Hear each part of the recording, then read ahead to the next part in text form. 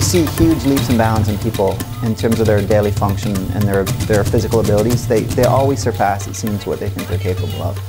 I can think of many students who have hugged me in tears after their first night of being involved.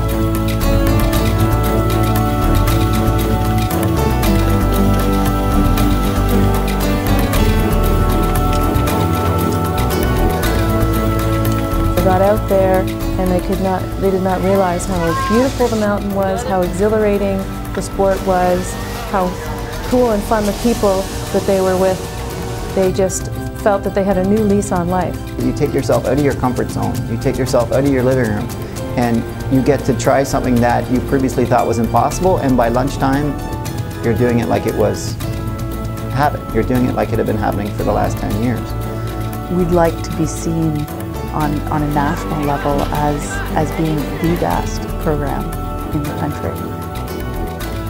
There's no wheelchair, there's no disability, it's just, you're just flying down a mountain, you're just working with nature.